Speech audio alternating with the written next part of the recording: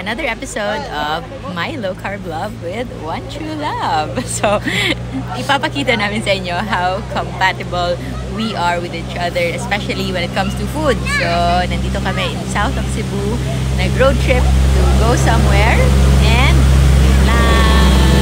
still very loud. And tumambay kami sa isang milk station dito. I just ordered goat's milk, 200 ml. So maybe nasa mga 15 to 20 grams yung net carb nito. So this is fresh goat's milk na hindi umiinom si Love dahil lactose intolerant siya. Good thing for him, lactose intolerant siya. And we also brought just black coffee.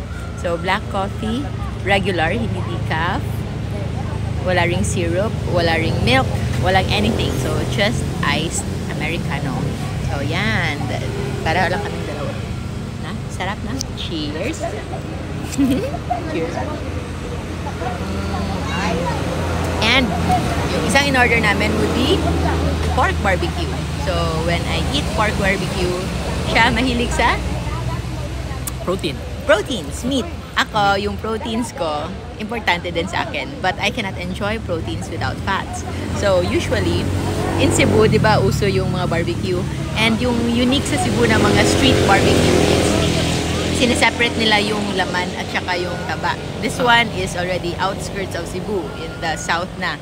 In Cebu City, marami yan. So before, I remember when I was still in college, kapag nag-order ako ng, kasi mahilig ako sa taba, yung in-order ko, like 5 to 6 sticks, yung puro taba lang. Puro taba lang? Oo. Kaya nga lang, nahihiya ako, puro taba lang. Kaya umu-order ako ng isang stick na may laman din. Pero, hindi ko pa rin yung kinakain. Not so much. Kasi yung taba lang yung kinakain ko. So, eto, when I eat this one, na eto yung regular na barbecue is, saan ka nagsisimula? O ikaw? Dito, sa taas. Dito, which is the regular. Yun naman yung common, di ba? But for me, I eat from the back. Kasi yung taba lang yung gusto ko. Cheers! Cheers!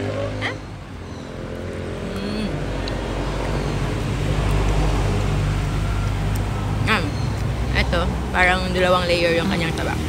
Timing.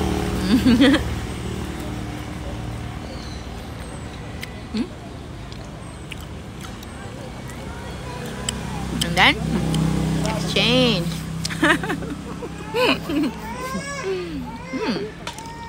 So, gaano kayo ka-compatible ng One True Love ninyo? Kami?